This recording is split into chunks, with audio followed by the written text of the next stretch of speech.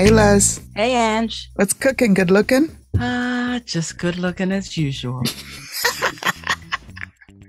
All right. Okay. Long day. You've been working a lot. Yeah, I'm working a lot, but I'm lucky that I love my work. So, Yeah. What are you working you know. like a surf? Yes, I am. But it's all good. Anywho, welcome to another episode of Black Boomer Besties from Brooklyn. Brooklyn. That's my girl.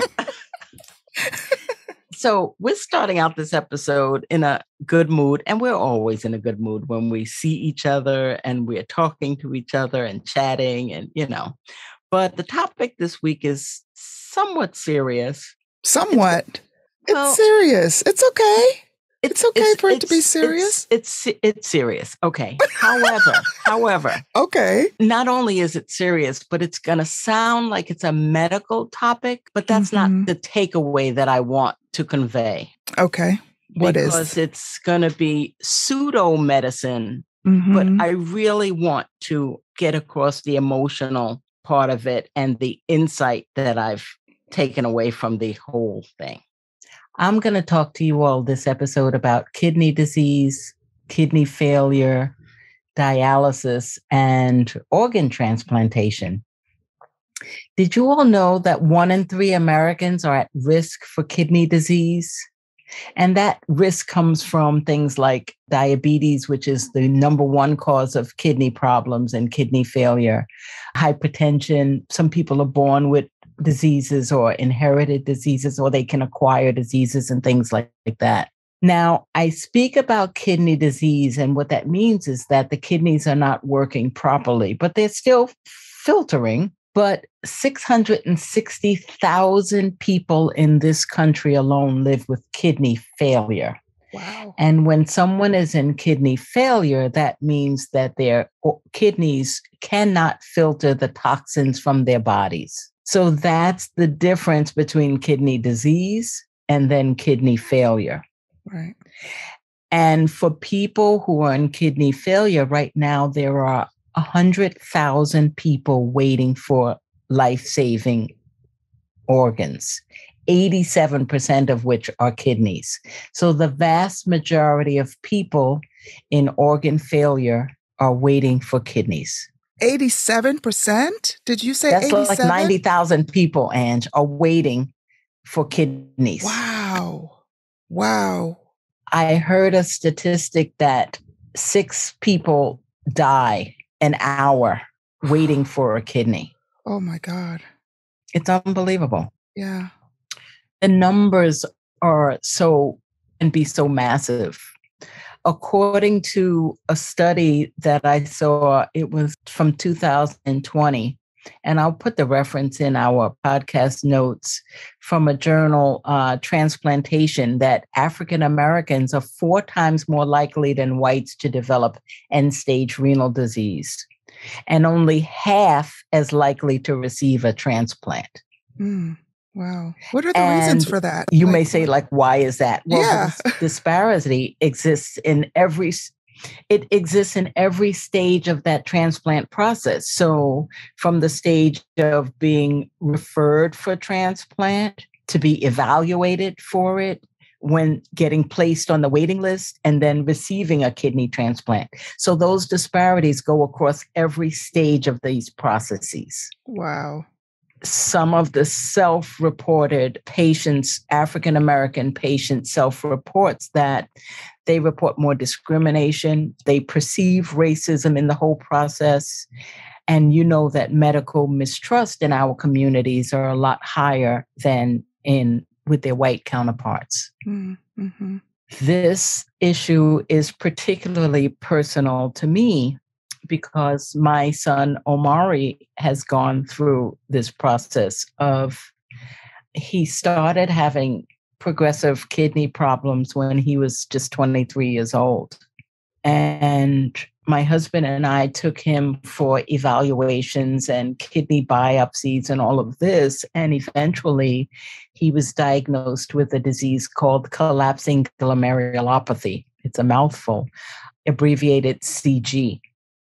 So here my 23 23-year-old son is diagnosed with this incurable idiopathic disease. And we're faced with, what are we going to do right now? Right. He was put on very high dose steroids to try to calm down the progression of the disease. But at this point, what CG does, it actually interferes with the, I'm trying not to be technical, but the Bowman's capsule on a cellular level in the kidneys. Okay, so now say that a different way. So the filtration system of the kidney is whacked. Okay.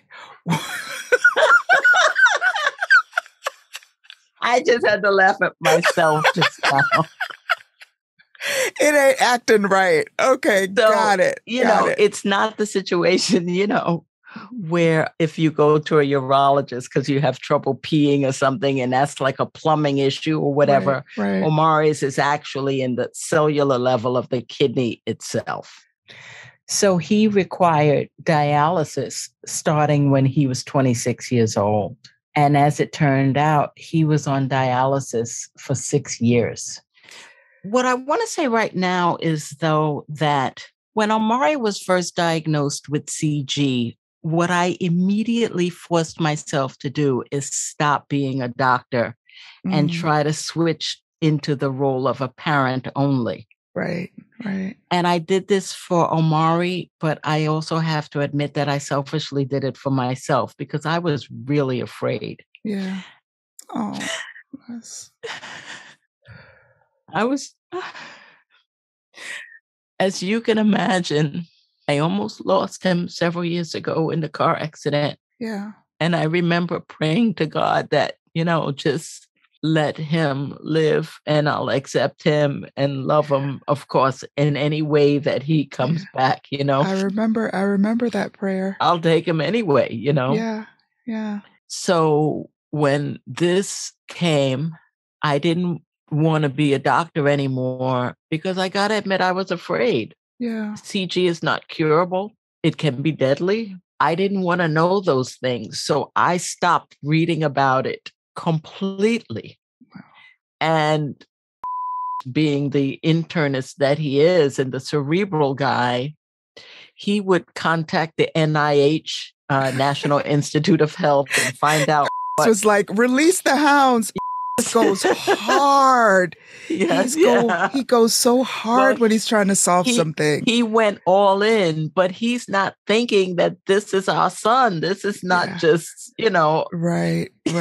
A case. So he is like contacting the NIH, like what studies are going on and what, clinical trials are there going on and this and reading and then telling me all of these things. And I want to say, I don't want to hear this. Yeah. All I want to hear is that this is going to end in rainbows and unicorns if we just keep doing the right thing. And while he was on dialysis, we tried so many things. This was when, in our desperation, we banded all together as a family. We tried social media. Remember, we did that campaign, Omari Needs a Kidney. I still have the T-shirt. We made up a bunch of T-shirts. We made a Facebook page. We put out telephone numbers. We put up signs. My husband and I took Omari to many transplant centers around in Philadelphia, in New Jersey, in New York, to try to get him listed to get a kidney.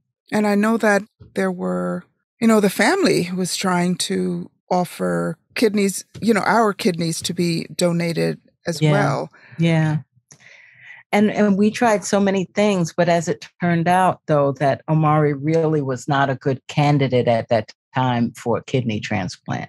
Yeah, I know when I went through the process of being evaluated, I'd gotten pretty far along, and then they kind of stopped me because they said that, Omari's really not showing signs of being ready to have his transplant, and so they put a pause on it. Yeah, that was difficult because I knew that he was struggling. So how old is he now? At this point, Omari is 26. And what does dialysis mean? Like how often and for how long? Because I think that when you think about a 26-year-old and going to dialysis as frequently and for as long, it really puts into context what his life was like. And it makes me sad that you asked that question in that way, because I realize now that, Ange, I was so clueless. I was in close communication with the dialysis centers, and they would just call us up and say, he didn't show up. Omari needed to have dialysis 3 times a week for about 4+ hours each session. And I would essentially just beg him, like, why don't you just do it like it's a job? Why don't you just go? It's just 12 hours a week. You know, just do your dialysis. It's like, do you want to die? Are you trying to kill yourself? And here I am, like, throwing the medicine part about it. Like, are you depressed? Are you suicidal? Do you need therapy? We can get you therapy. We can, you know what I mean? Yeah. I had no idea until talking to him that. It's okay, Liz. Like, for a 26-year-old person, he's always the youngest person there. Yeah.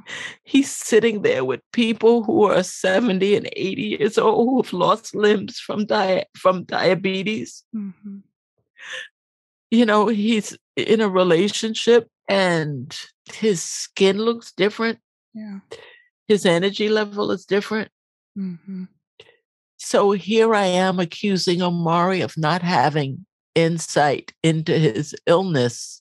And I'm the one that doesn't have insight. I didn't even have a clue. Yeah. I didn't even have a clue. Yeah. The other type of dialysis is peritoneal dialysis. And that's the one where filtering is done overnight at your house. But then when I offered it to him here in New Jersey, he said that he did not want to do it at home. And I didn't understand it. It didn't make sense to me. Wow. And you know what he told me? I mean, you know what he told me, but he told me that he did not want to do peritoneal dialysis at home because he didn't want home to remind him of being sick. Oh, God. And then the light bulb went on for me. Yeah. Listen, nobody gave you a manual for any part of parenting, much less this very difficult. All you can do is the best you can do. And when you know better, you do better. You know what I mean? When you know better, you do better. Yeah. But eventually, Omari became more mature. Listen, I have to, I don't know if it's a maturity thing, Les. I think that... no, what do you mean? Well, I just, we all experience the perspective that you have is very different than the person who's going through the problem. As parents, we often think that we are central to the issues and problems and hardships that our children have, but they are actually the ones going through it. And I don't know that it was a maturity thing really for Omari. I think that he reached the point where he was ready. He was ready to kind of deal with the reality of what was happening to his body. Yeah.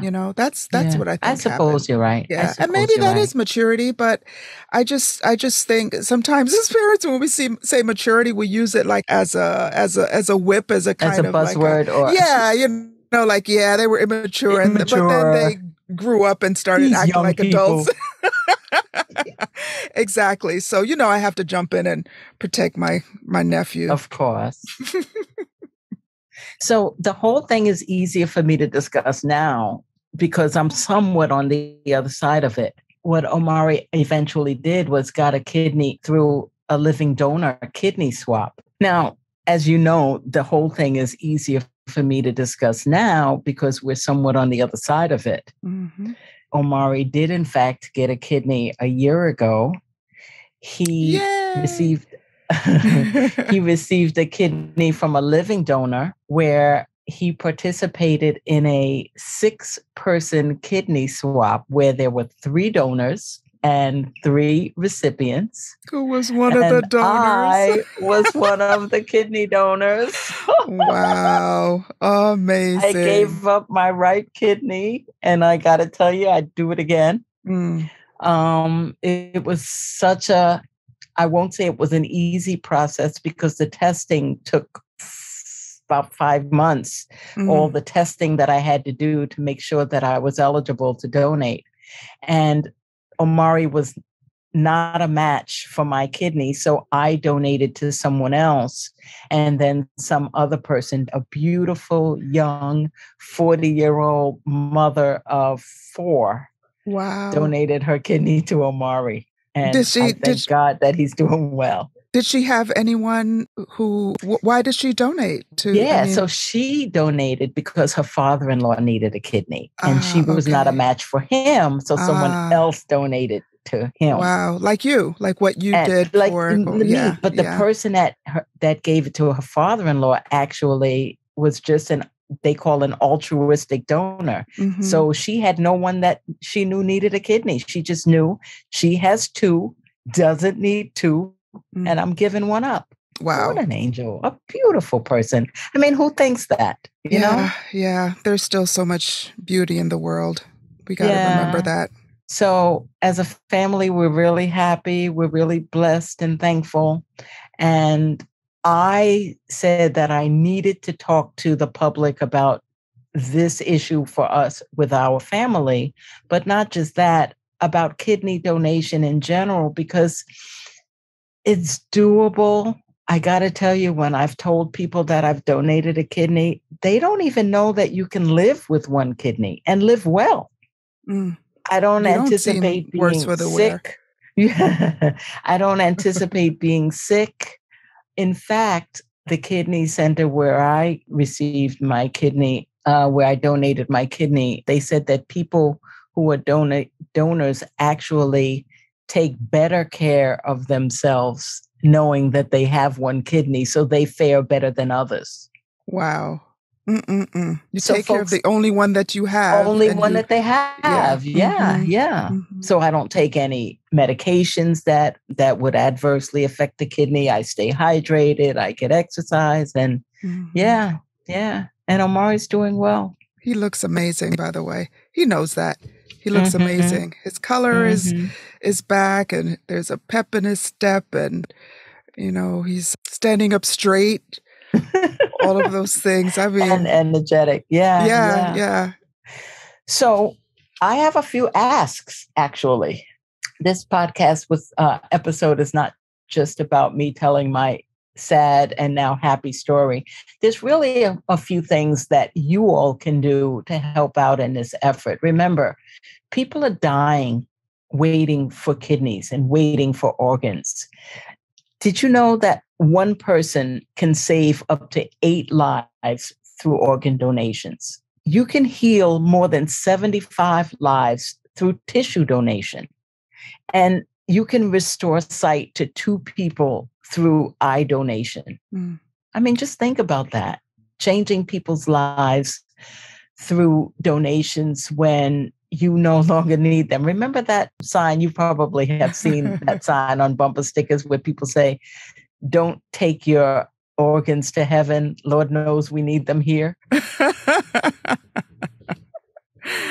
Yeah. And is that really primarily done through having the fact that you're an organ donor on your driver's license? Is that? Yeah. So you're like a plant with this. So here's my question to you all. Have you checked the box or told your family members that you want to be a donor? Because only 49% of people do that. I did. I did too. I did too. They'll open me up and say, "Wait a minute, she only has 1 kidney to give. She's cheating us." You paid it forward, so. But really, only 49% of people, and some people don't even think about that, But I want you all to think about that, please. There was a movement that right now people need to opt in for organ donation. And some people are saying that it would be better if people had to opt out. Yeah, because why Think not? about that. Yeah. Think about that. Yeah. That would set things right in the world. Well, you know, you got to think about so. body autonomy. Then there's religious considerations and things. Yeah, so but I don't know, but it's just a thought. Isn't that the opting out part of it, where people can make that right choice? But if you don't opt out, then your organs would go to someone, and that might not be your wish. What if you're not aware of it? We just need a campaign. That's all. We need a campaign. Anyway. Exactly. Let's change from Omari needs a kidney to we need people to give kidneys. Right. Give up one. The other thing, and this is real, and I've been through it, so I know that it's doable. Consider living donation, because when people are put on the transplant list, they're actually being listed for deceased donor kidneys. And the average wait time is like Omari. He was on dialysis for 6 years before he was given a living donor. A kidney from a living donor. So consider living donation. If you know of someone who wants to donate because you are in failure, there are so many centers that even if you're not a match, you can go through a kidney swap like I did. And the last thing that I'll say about organ failure, organ donation is care for and be vigilant with your own health. You know, in Omari's case, and in so many cases, there's not a lot people can do to stave off kidney failure if that's the case. But diabetes can be controlled in many cases. In Omari's case, if he had been a little more insightful with his illness, he could have put off kidney failure sooner than he did. So those are the things that I would want people to take away from just hearing about my story. Well, again, Les, appreciate you recounting and bringing up a lot of very painful memories. I think it's one of those things that, like you've talked about before, that you put aside and you think, oh, life is so wonderful. And to have been reminded that you had gone through, and of course, Omari is the center, but you also had your own devastating pain around what was happening with your son. And I just really appreciate you sharing it and allowing those feelings to come back up and going out to help others as you do. So should we call this one pal, a wrap? I think it is. Well, thank you again for listening to another episode of Black Boomer Besties from Brooklyn.